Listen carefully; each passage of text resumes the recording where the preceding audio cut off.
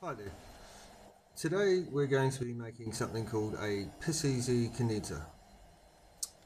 This is to be used in a homebrew still, like a T500 or a Copperhead or something like that. A number of people have found that the existing condensers on these homebrew stills are relatively inefficient, and the distillate is either coming out hot or they're getting vapor coming out, or they're unable to push it as hard as they need to for whatever reason. Now look, a simple modification for that is very easy to do. And you'll need the following. You'll need length of tube. You'll need a piece of stainless or copper tubing. As you can see, this is a little bit short. You might want to make it a little bit bigger than this, a little bit longer. And whatever you have on hand, you can simply use that. A knife, some plumber's tape, and some electrical tape. Now this is not electrical tape, but it's what I have on hand, so that's the best thing that I can use. So what you need to do in order to make this is that you get your piece of tubing, like so, and in your piece of tubing, open your knife and make an incision, which I've done just before. Then put your piece of tube down, your other piece of tube, measure how long it will go across there, and make another incision across here.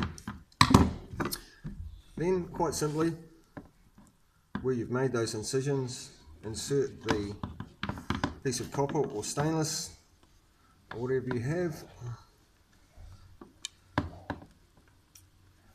through those two holes, just like that. Plumber's tape. The plumber's tape is to be wound around. I don't know how well you'll be able to see this, but we'll try and do it so you can see what I'm doing here.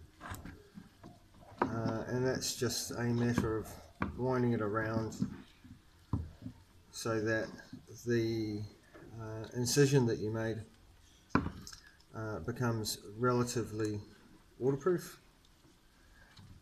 and around the top and down like that. Just wind, a whole lot of it in there. So you've got something like that, and then your electrician's tape. You can use that, and that's just go around the outside of it, just to hold it all in place, like so. Nice and easy. It takes about that long to do it, which is not too long at all. Then, whichever end you have, we'll take this end here because it's the one that'll finish. This end here, you can either wrap that in plumber's tape,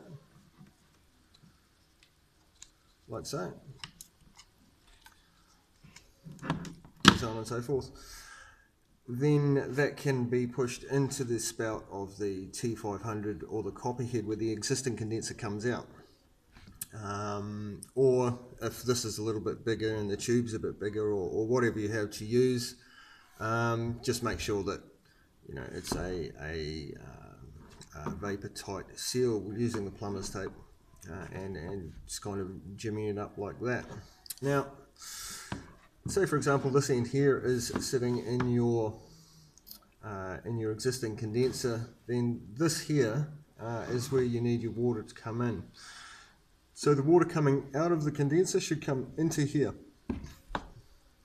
and then the water coming out of the condenser comes out of here. So what you've done there is that you've effectively lengthened the amount of cooling that you've got there, so that you can actually run this thing or the still that you've got with a little bit more efficiency, so you don't get that hot distillate and vapor and stuff coming out. So I hope that it's a fairly simple little trick. And yeah, so give it a try, see if it works, and if you have any questions, feel free to ask. Cheers.